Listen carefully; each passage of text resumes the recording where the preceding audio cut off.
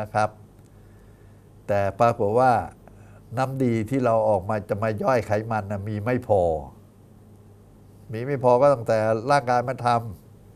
ำทางเดินน้ำดีไม่สะดวกมีนิ่วในถุงน้ำดีในท่อน้ำดีออกมาไม่สะดวกนะครับเจ้าไขมันที่ย่อยไม่ได้สักทีก็ทำให้ท้องอืดท้องเฟ้อเหมือนกันเห็นไหมมันเป็นทั้งหลายอย่างมันจะให้ไปยังไงเสร็จแล้ววิธีบรรเทาลมพวกนี้ครับนอกจากกินยาแก้ท้องอืดแล้วก็มีอันหนึ่งถ้าเราไปเดินระหว่างที่รู้สึกแน่นท้องเนี่ยลองเดินช้าๆสัก20 นาทีส่วนมากอาการท้องอืดพวกนี้จะหายไปครับแล้วก็มาแก้เรื่องที่มันท้องผูกด้วยท้องต้องหายผูกก่อนท้องอืดจะดีขึ้น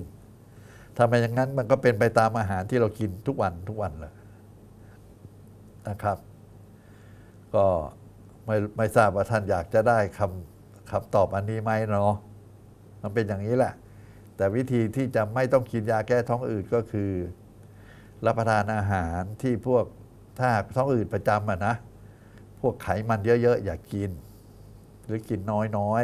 ๆแล้วสำคัญที่สุดเคี้ยว30 ครั้งแล้วค่อยกลืนอันเนี้ยจะช่วยแก้อาการท้องอืดได้อย่างดีเลย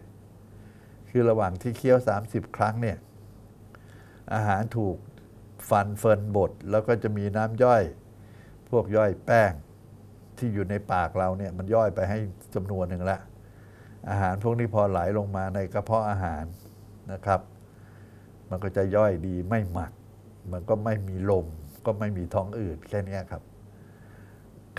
วันนี้รายการก็จบแค่นี้เดี๋ยวพบกับเด็กชายไทยญี่ปุ่นวรรณคำผมเภสัชกรสุวัสดิ์ศรีสุวงศ์หมอสุวัสดิ์แพทย์แผนไทย